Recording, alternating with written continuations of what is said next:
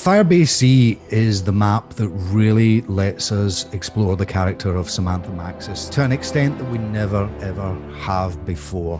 Die Maschine was really introducing people to the Dark Ether storyline, which, you know, as I've said in the past, only exists because of everything that had gone before, but it now has a whole new trajectory, and Firebase C is the one that really makes it explode. What I love about Firebase C is that it's set in Vietnam. In this all-new experience, we've broken the map up into 2 locations. The Firebase, which is the facility where scientists and soldiers do experiments and mine the dark ether. And then we have the village, that's where the scientists sleep and do all their research. My team's reached the village. The way you play in Die Maschine might not necessarily translate over to Firebase C. The low-end level design of Outpost 25 calls back a little bit to Moon in that you start in the village and then take a teleporter over to the outpost itself. Once you're at the outpost, there's a bit of a central area, a hub, if you will, that players can choose what path they want to go to. They can run around the outside of the map itself and the outer edge. You know, working on a zombies map is a very interesting experience. I've been working on zombies maps since Call of Duty World at War. A lot of the way we do the sound design for these maps is still kind of rooted in how we did it back then. It's very seat of your pants, wild and crazy. Let's try and make this stuff sound really cool, scary, creepy. Nothing's off the table when it comes to zombie sound design because of the world that they inhabit. So Outpost 25 is an Omega outpost, and they're doing a lot of science experiments.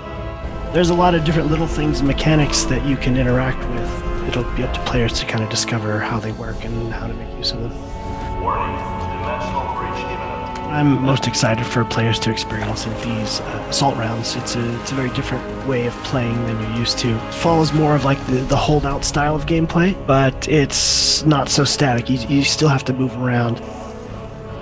Artillery strike and napalm strike start to become key at the higher rounds, especially in the assault rounds, because it's just excellent crowd control on top of just being super epic. Standing at an elevated position, kind of looking down at the defense lines while these artillery strikes are just bombarding the play space. It's awesome. When we got together to try to brainstorm ideas for new enemies, you know, there's lots of different ideas that came about. You know, the one we kind of gravitated towards was this idea of the ambush style enemy. Now the mimic is tricky. This guy hides out as items, and as you approach them, transforms into this tentacled beast that grabs you, suck you in, bite you. Basically, if you see something sitting around and wonder why nobody picked it up, why is that awesome item still sitting there? It's probably a mimic. The RAI-K84, or as we like to call it, the Ray-K, is based on an old Russian prototype under weapon that never saw the light of day. It's built using parts from an AK-74, married with experimental technology. Maxis' contact will help us infiltrate. Wrap it off, are you there? Finally, there is little time to waste. When we started this Dark Ether story, it was kind of daunting in some ways because, you know, a lot of us have been working on zombies since the beginning, and that's where the excitement, particularly with this fresh start and the Dark Ether story, has been kind of reinvigorating for the team.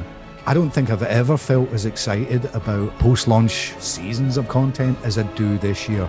I think people are probably, when they get to the end of this, they're going to look back at what we've done and go, I did not see that coming. If any harm comes to her, I will kill you myself.